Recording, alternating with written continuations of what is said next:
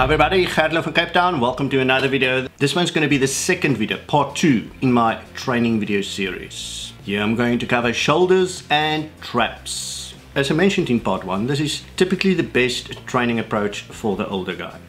Now there's a lot of things that I discussed in my first video, and unfortunately I need to discuss all the basics again in each of these 4-part videos. I want these basics to really sink in. You really need to know them by heart and live by that rules, because that is what determines whether the older guy's body is primed optimally for growth or not. First, the foundation principles for the older guy. Let's look at that quickly. The over 40 and especially the over 50 body cannot train like a 20 or 30-year-old body. It's simply going to break. And there's a lot of science and a lot of reason behind it. I'm not going to go into everything here. Watch some of my other videos. Point number 2, this training system is not meant to look like Arnold Schwazeneger. Okay, this training system is meant for a healthy, fit, muscular looking older body. Number 3, fancy moves, leave that to the youngsters. We, the older guys, stick to the core type of moves. We stick to the compound moves. That's time proven to deliver the results. Plus, in a recent study that was done, it was proven that heavy compound moves, especially in older people, helps to release extra testosterone and extra growth hormone, and that is exactly what us older guys need. Number 5, if your blood testosterone is not healthy, nothing at all is going to happen, guys. That is the first step when you're over 40 and you're venturing this route, is to get your blood testosterone checked. Now, there's a home testing kit. You can do it in the comfort of your home. I'll put up the link for you on the screen. You can order it there and you can get a 20% discount. I've did some things behind the screens for you guys. And the moment that you got your results, that is when you start on your journey to start increasing your testosterone. So I'll also put on the screen the link to the T-Managed plan. That is a systematic plan that you put in place to bring your testosterone levels up. Point 6, all of this is going to be worthless, all these other 5 points, if you do not follow a focused diet to achieve your goals. If you're just going to eat haphazardly, pizzas, burgers, McDonald's, whatever, guys, nothing is going to happen. Really, I'm not joking, nothing is going to happen. This is the first huge step you need to get under control. Diet determines 80% of your success. I'm going to put up a link for you on the screen where you can get a very solid cutting diet to start with. And as I said last time, if you're completely new to bodybuilding and training, don't jump into this 4-part video series training system. Rather go for your first 3 months. You go and do the starting from scratch system that I've developed. I'll put the link for you up on the screen. Follow that link and do that 3-month system. Then you can come back and you get into this 4-part video series system. Right, now to start with the actual training for the shoulders and traps. Again, I'm focusing on the building phase environment. The purpose of a building phase environment is to increase muscle size and also have a slight increase in your body fat levels to help you to optimally increase your muscle size. Now, as most of you know, I've discussed this in the past, you stick to a building phase training plan for roughly 3-month period. Then you have to change it over to cutting phase training program, and then again building phase, and so on, and so on, and so on. This is very specific for the older guy. It's helping to relieve the pain and the aches of the tendons and joints, and also help the tendons and joints, give them time to heal, repair and strengthen for the next building phase environment. Because in the cutting phase, you lower your weights drastically that you exercise with. I lower my weights around about 30%, and you also do much more reps per set. Typically something like 15 to even 20 reps per set I do in my cutting phase. The whole idea of the building phase is that you train to absolute failure. Failure means that point where that muscle simply cannot lift that weight anymore. With this system, you'll be training 4 days a week. This particular training program, the shoulders and the traps, that is typically my day 2, which I slot in on Tuesdays. But you can add a 5th day.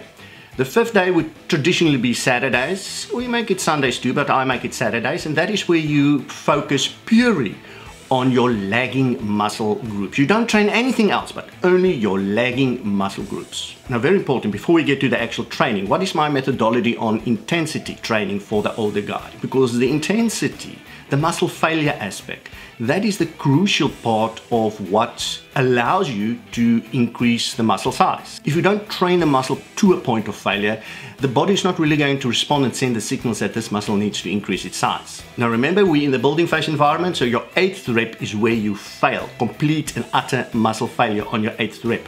That is before the age of 40. The body can take it. You train every set to the point of failure on your 8th rep. and you will grow. Right, but now you're over 40. So between the ages of 40 and 50, I say only to 90% failure rate. So you round about stop at your 7th rep. Just close of absolute muscle failure. Ages 50 to 60, I say around about 80% failure rate. And that is where you will then stop at to 6 reps to 6.5 reps out of 8 reps. So you'll have another 1.5 to 2 reps to go before you reach absolute muscle failure. Age 60 to 70, there you got a 70% failure rate. And there I say you stop 2 to 3 reps short of absolute muscle failure. Now why is the methodology on intensity like that? Simply guys, because you will find that the older that you get, it really gets tough to go to the point of absolute failure. And for the older guy, continuously going to the point of absolute failure will result in injury. Our tendons, our joints, our body is not as strong as it was in the past.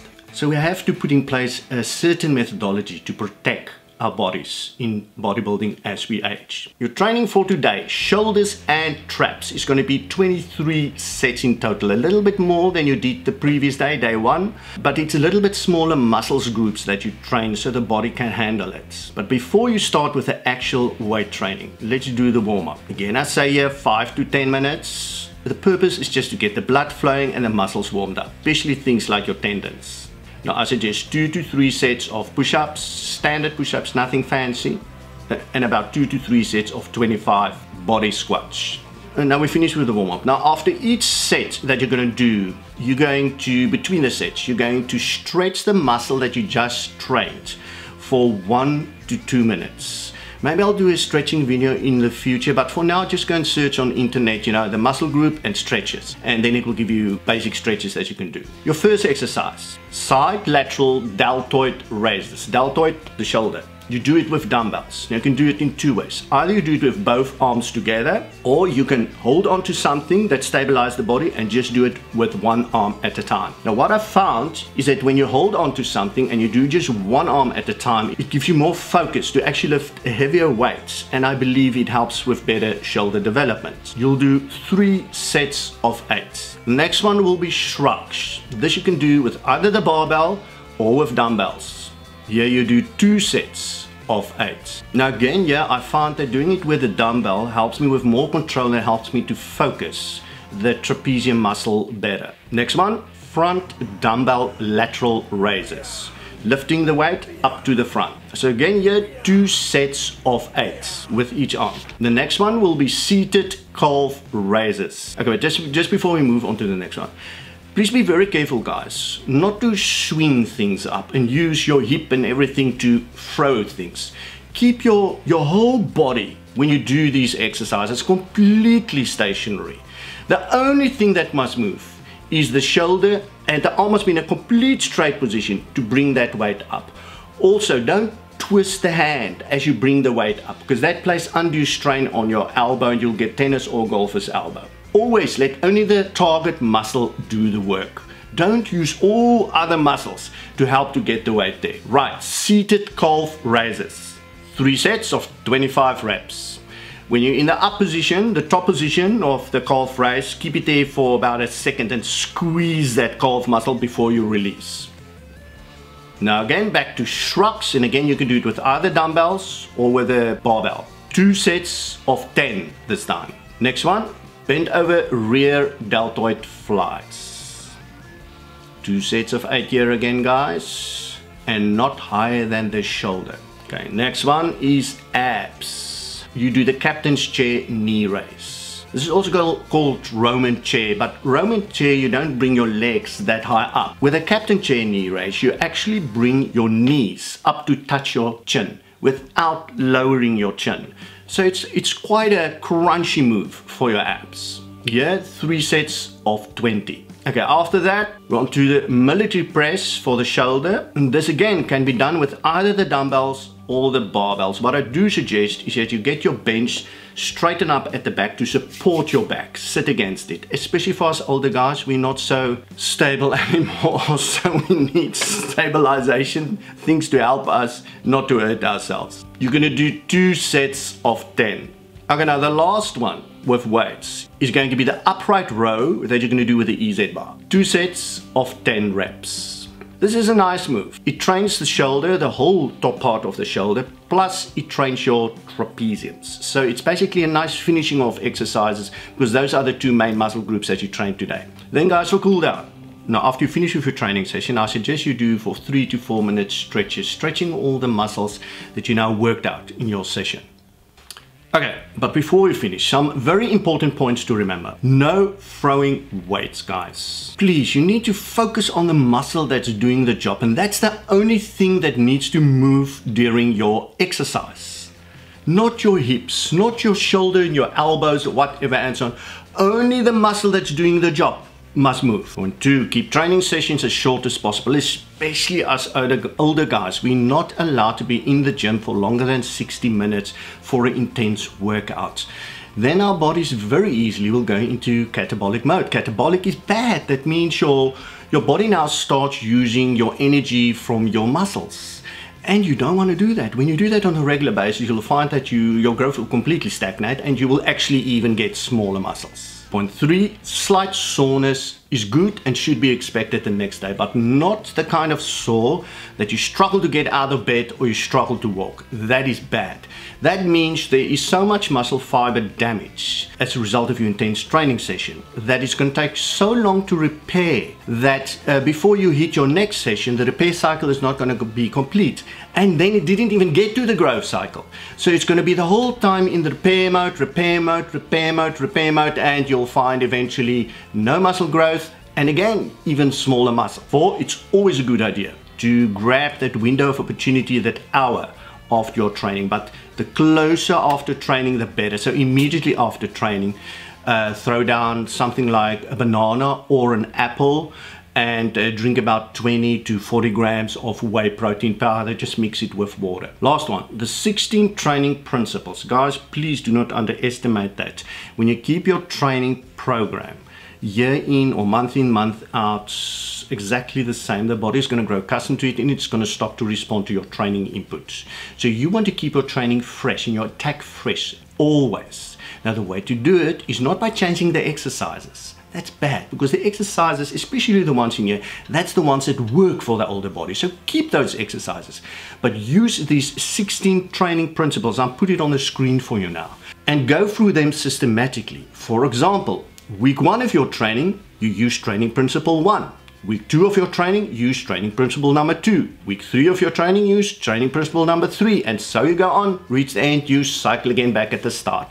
This will really, guys, I'm telling you, elevate your gameplay drastically. And if you want to know more detail about the training principles, of course, that's in my advanced system 2, my coaching system that I do for everybody. But you can also just type in on the internet, you should find more than enough information. Right, so this is the shoulder and traps. This is typically my Tuesday training. The next video that I will do will be back and triceps. So next week, guys, I'll bring out the 3rd video. Now I'm going to kindly ask you guys, please, to do a small donation to my site to help me keep my information free and coming. I speak positively into many people's lives and I don't get money for it.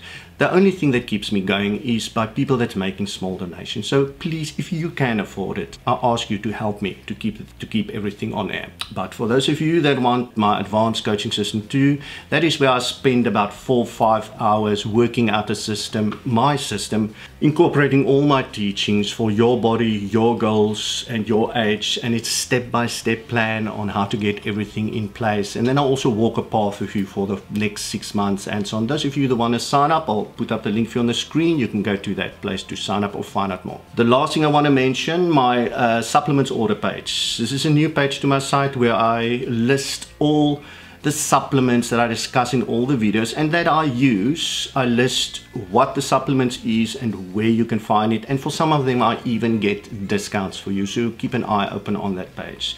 There you can even order things like TRT. And that is it, guys. Gert from Cape Town, signing off. Train very, very hard. And next time I hear from you, you need to be bigger. But please stay safe, everybody. Crazy times. Cheers.